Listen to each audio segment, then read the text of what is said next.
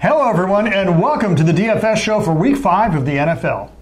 We're going to review the value picks for both DraftKings and FanDuel, show you some stackability options for that tournament pool play, and we'll review what happens to our DFS-style survivor pool, and that's all coming up next.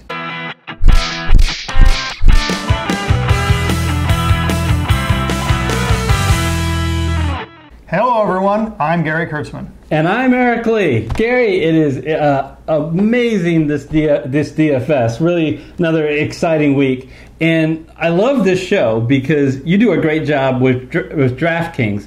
There are shows out there that do DraftKings, but there's so few that do FanDuel. So if you play FanDuel, you want to pay attention to our different picks.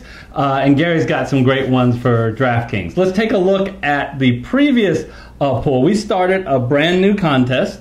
And for those that are not familiar with it, we asked our viewers to analyze the 5 guys that Gary picked and the 5 guys I picked, one at each position, a quarterback, a running back, a wide receiver, a tight end, and a defense. And which team do you think would score more? We had 21 of those 35 people back Team Gary, and they're not happy today. Sorry, folks.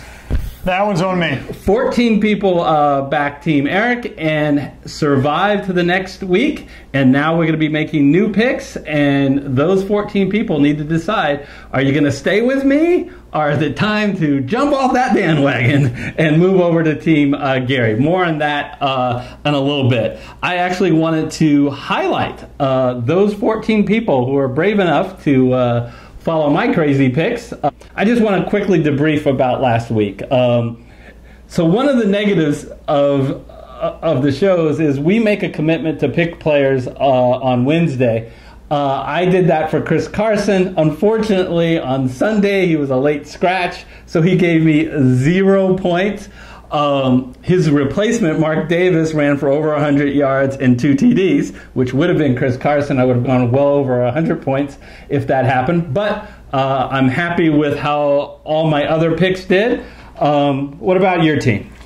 Well, Fitzmagic turned Fitztragic, and O.J. Howard left the game in the first quarter, injured. He's going to be out 2 to 4. Yeah, it wasn't a break, it was a tear.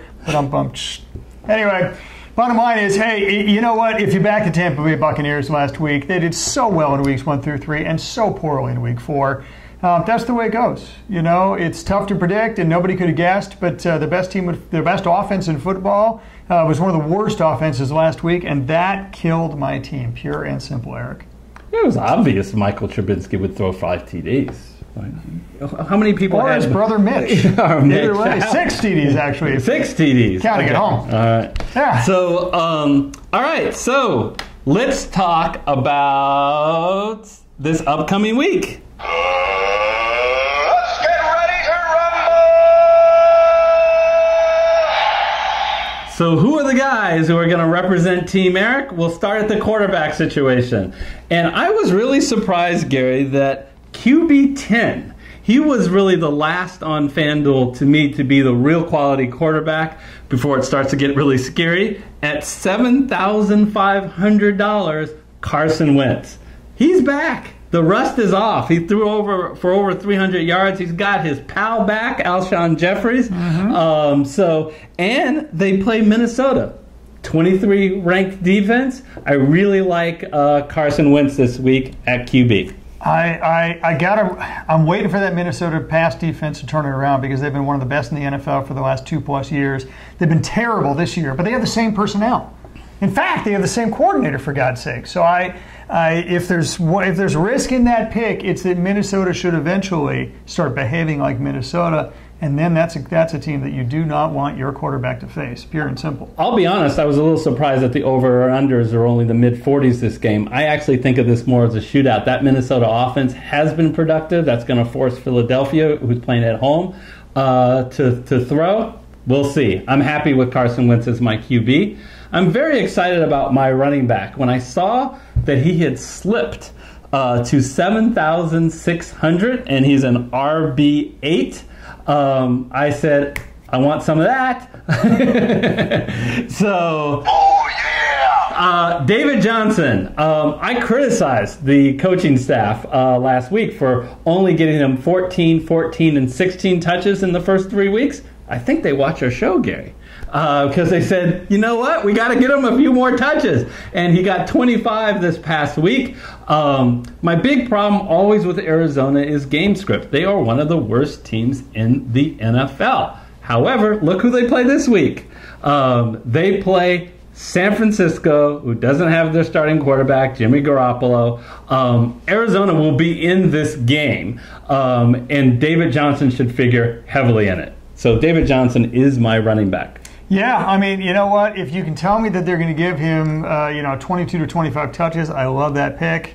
3 of the 4 games, they gave him, 14 to 16, which means he doesn't have the opportunity to do well at all. Which David Johnson are you going to get, I think, is going to be the answer of is that a good pick or not. All right, at wide receiver, at spending $6,400, I'm going to pick the Titans wide receiver, Corey Davis. So, look, Corey Davis is obviously the number 1 target in Tennessee, but more important to Corey Davis' success is who is throwing him the ball. In the 2 games in which Marcus Mariota has been playing, he has averaged 14 targets, 7.6 receptions, and over 100 yards. So I really like Corey Davis this week going up against a Buffalo team that has an average defense. And finally, at tight end, I needed to save a little bit of money here because I spent a lot of money on quarterback, running backs, and wide receivers, and I found what I think is a gold mine down at bottom of the list on FanDuel for $4,600, Vance Johnson. So, Vance McDonald of the Pittsburgh Steelers. Now, if you're thinking Jesse James is the lead receiving tight end of Pittsburgh, wake up and pay attention to the last 3 weeks. It's become McDonald, and I had to get some way to the exposure of the Atlanta-Pittsburgh game, which is the highest over-under on the board. So I really like this option. Atlanta has the 28th ranked pass defense. I'm going with Vance McDonald to get involved in the passing game. He's gotten 4.5 receptions over the last 2 weeks. I'm comfortable with him. 87 yards again after the last couple of weeks per game. All right, final pick is Tennessee. I'm going with them at my defense. I don't really need to explain a lot. They actually have a pretty good defense. They're ranked 12 sacks, ranks them 7th in the NFL, but it's more about who they're going up against. They're going up against Buffalo. Yeah. Buffalo is ranked 31st in offense this year. There's only 32 teams in the NFL. Josh Allen showed his youth last week. So, I feel comfortable with Tennessee. So, to review, my picks for Team Eric is Carson Wentz, David Johnson, Corey Davis, Vance McDonald, and the Tennessee defense. And those are great picks. I love all of your last 3 picks. That means you didn't like my first. David Johnson is outraged. Just tell me how many touches he's going to get, and then I'll tell you. He's going to run fierce. So, all right. So let me talk to you about my team. And if my team, as weak as Tampa Bay played last week, and therefore as south as my team went because of that, that's how strong my team is this week. Are you ready? Ask yourself one question, folks. Over the last 10 NFL games, because that's a pretty big sample size, who is the highest scoring fantasy quarterback in the NFL? Sorry, time's up. Blake Bortles. Inconceivable! I can't believe it. I just don't believe it. He's the 3rd most rushing yards of any NFL quarterback, and I got to tell you, when Jacksonville gets behind, they sling it, and I mean sling it on more than 70% of their plays. It's not so much Blake Bortles, it's the opportunity he gets, and he will have that and more because they were going against Kansas City, which quite literally has the crappiest defense in all of football. Some of that's because crappiest pass defense, I should say, and that's because people have to pass on him so much. But the reality is, look, they're the worst pass defense in all of football, literally 32nd, and they have the second best offense in all of football, which means this puppy's going to be a shootout. Jacksonville is going to be throwing the ball 70% of the time. You can bank on it. That's what they do when they get behind, as they almost surely will against Kansas City. That means Blake Bortles in a shootout, #1 quarterback over the last 10 games, and he's only $5,500. He's outside the top 10 in price-wise in QB. I just don't think DraftKings valued that one well at all. Sneaky good pick with Leonard Fournette being out. They're going to throw the ball more. Speaking of sneaky good pick with Leonard Fournette being out, TJ Yeldon. Yes, sir, ladies and gentlemen. That is my running back. He only cost you $5,600, not the $8,000 plus that the top running backs are getting. And folks, look, he's a great pass catcher, and he's a pretty darn decent runner too. And I got to tell you, when Leonard Fournette is in, TJ Yeldon has scored double digits.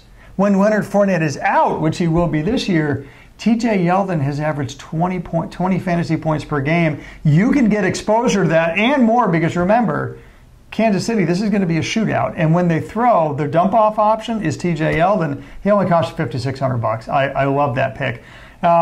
Tyler Boyd is my receiver, $5,700. This guy is somehow priced outside the top 20, and yet he's been a top 15 receiver all season long. His trajectory has only gone up as the season's gone on, and John Ross is out, and Tyler Eifert is out. He's also really cheap on FanDuel. Tyler Boyd is going to be in a lot of my lineups this week in DFS. Yeah, it's another one of those. I think DraftKings and FanDuel haven't quite caught up to the pricing yet. Love me some Tyler Boyd. Jared Cook, ask yourself one question, folks. Who's the top tight end in football this year in yards? Who's the top tight end in football in targets? Who's the top tight end in football in touchdowns? The answer to all three, Jared Cook of your Oakland Raiders. And yet he's outside the top 5 in pricing, only cost you $4,800. Bottom line, against the LA Chargers, the Raiders are going to be behind. They're going to have to throw all day. And the Raiders' leading receiver, Jared Cook.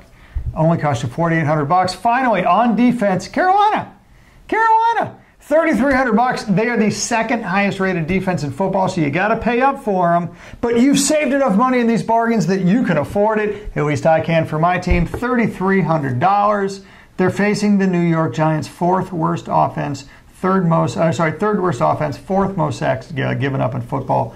Love me this Carolina defense. Worth the money every time. So, to review, Blake Bortles, TJ Yeldon, Tyler Boyd, Jared Cook, and your Carolina Panther defense. As you look at both of our teams, it's interesting. I spent my money in the quarterback and running back position, and you spent your money more in the tight end. Or the back end tight end defense. Yeah, so we'll see. Just better bargains at QB and wide receiver and running back. We'll see what strategy works out here. Real quick, a tournament stack that I really like is the Seattle Seahawks. Russell Wilson at 7,200 and Doug Baldwin at 6,700. They play the Rams. The Rams have been scoring like mad, so therefore the Seahawks will have to throw more than they've ever had to throw so far this year. Doug Baldwin is healthy. They're playing at home. I love that stack. Yeah, and of course, Aqib Talib's not going to play, so that helps out even more. My stack, and I think you could have guessed this, frankly, from my team, Blake Bortles to Keelan Cole. I mean, again, Blake Bortles has been your #1 fantasy quarterback over the last 10 games, and he faces the best pass defense you can possibly face in the Kansas City Chiefs. And Keelan Cole is his #1 receiver in yards and in targets, and he's getting some red zone looks too. I love me that stack, Blake Bortles to Keelan Cole. Oh, and by the way, incredible bargains. Blake Bortles, QB 14, Keelan Cole, wide receiver 34 for the #1 option on a team. You almost never see that, folks. That'll wrap up our DFS show. If you haven't yet, please hit the red subscriber button and then the bell icon to be notified of our future shows. And until our next show, we'll see you next time. See you next time.